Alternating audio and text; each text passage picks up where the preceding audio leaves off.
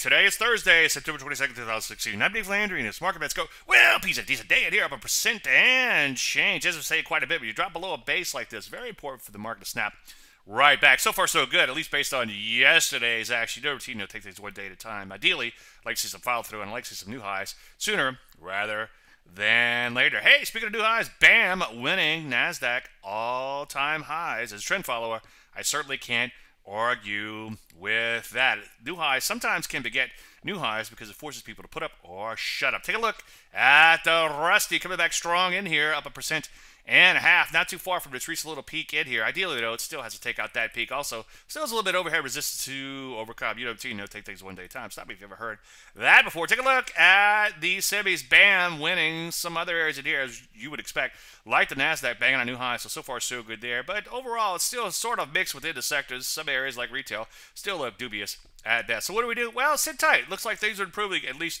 for now. I'm going to flesh all this out in a lot more detail later today in Chart Show. I've got a great show planned if I say so myself. Any questions, usual, Dave, DaveLandry.com. I'm Dave Landry, and you started marketing a little bit more in a minute.